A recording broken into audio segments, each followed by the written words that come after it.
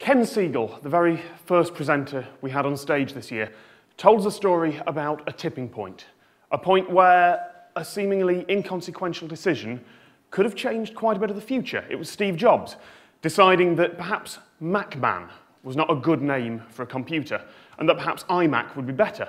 Now, if he'd stuck with his idea on that, if he'd have stuck to his guns and said, we're going to release the MacMan, what would have happened? Maybe it would have never taken off. Maybe we'd have never had the iPhone. Maybe everything by now would have changed. So I'd like to tell you a story, and if you'll roll the video, please. I'd like to tell you a story that's set in a future. It's not the future. I'm not going to promise that this will happen. There's any number of things that could derail it, but I think there's a plausible path from where we are now to where we will be in, let's say, about April 2022, 10 years' time. And the first person we're going to meet there is a man called Jason Stewart. He is the Member of Parliament for Tooting and Streatham. He's the Minister for Social Development, and he's generally considered a hotshot among his party. Took his seat in the 2020 general election after a very hard-fought battle, and is already Minister. He's also currently embroiled in a huge scandal, but we'll get back to that in a moment. This is the 2022 iPhone. It looks roughly similar to what you already have. That's because the laws of physics dictate you need a battery brick, and it's got to fit in your pocket. But what has changed is the network speeds. The 5G networks now blanket the country in 100 megabit internet access, and the bandwidth caps have kind of faded away.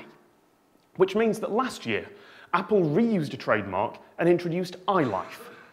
Now, there are competitors. Microsoft Nokia phones have Your History, and Android phones have Droid Locker. They're both slightly clunkier, but they do work.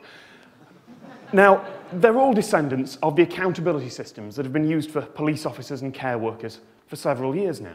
With iLife, the phone is always recording audio and sending it and your location to a cloud server. The descendants of Siri then generate a transcript of it. If you talk to someone else who has iLife, it will generate a bubble conversation view of everything you've said. It's not perfect, but it's close enough.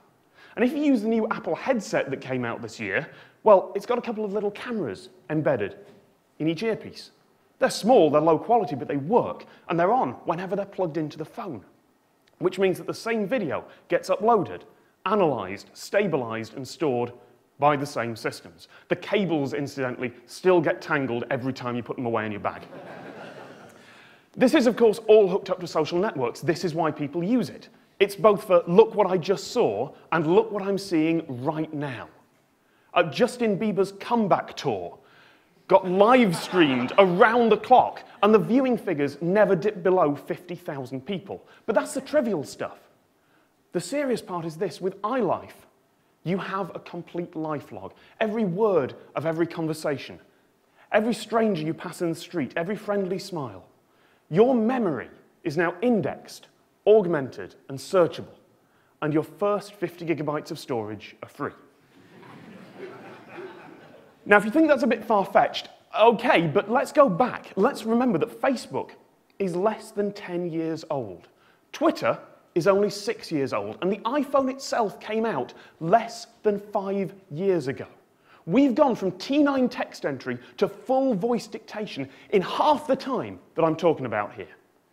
Which brings us back to Jason Stewart. He's got several accounts online, including this, Cheshire Boys. It's a site for his alumni of his old public school. It runs on Disco, which is a fairly popular community framework. Unfortunately, Disco isn't the most securely built of software, and it's got a new injection attack that allows mass stealing of passwords. And Cheshire Boys site owner really hasn't had time to update it yet. This is Natalia Orlowski. She lives in Russia, in a former Soviet tower block. She doesn't have much to do, so she's running a script right now that is going around all the Disco sites it can find and slurping in every password she can get. She's not about to do anything with it. She's seen what happened to the group that charged porn to Putin's credit card 12 months ago. So what she does with her hundreds of thousands of passwords is just dumps them out on Pastebin anonymously, for the hell of it. And it's another big leak. There have been plenty like it before. And the big networks will do what they always do: lock down the accounts of anyone whose password's been leaked and require that they change their password. Again. But that's going to take a few hours. And in the meantime, a lot of people are going to be scrolling through that list.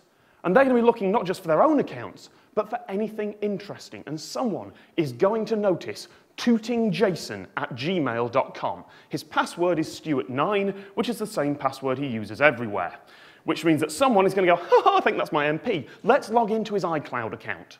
And the first thing they see? Apple's handy Is This You feature. Jason Stewart can be seen in a few frames of this public walk-by in Shoreditch. It's just someone with the privacy settings off. He wasn't transmitting, but his phone had his location and facial recognition did the rest. It didn't take too much detective work to find out what he was doing there. So a few minutes later, this email arrives in the inbox of pretty much every political blogger and editor in the country. The small sites run with it first, then the Sun goes for it, and then it's everywhere. And shortly afterwards, Jason Stewart's career is ruined. Except it's not. Because he wasn't technically committing a crime under UK law. And he's divorced, so he wasn't even committing adultery. So he decides, what the hell? Let's try this. Let's walk into the House of Parliament, stood up straight, and let's deliver a rousing speech and see if I can't get out of this by saying that our private lives should be private and we should investigate the hackers. And he pulls it off. He convinces the Met to investigate. And they investigate by filing a request with Apple for all the life logs that mention Jason Stewart in the minutes and hours before his account got hacked. And Apple agrees, because the decision on whether they should do that was settled a few years ago, after Blackpool.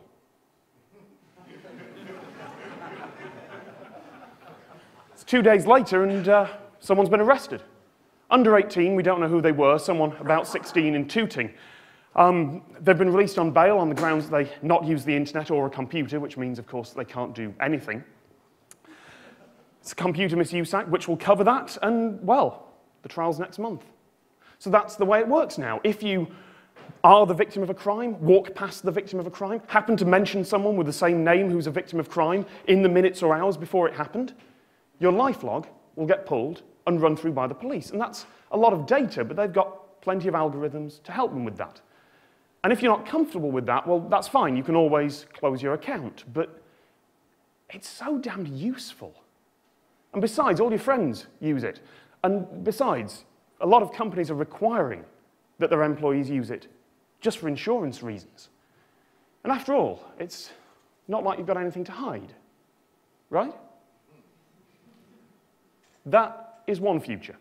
I think it's possible. I think there's a plausible path from where we are now to where we are there. But here's the cool bit. Every single one of you, when you go out those doors, the decisions you make, the tipping points you don't even realize you're changing, those are the ones that are going to disrupt the universe and disrupt the future for the rest of your lives.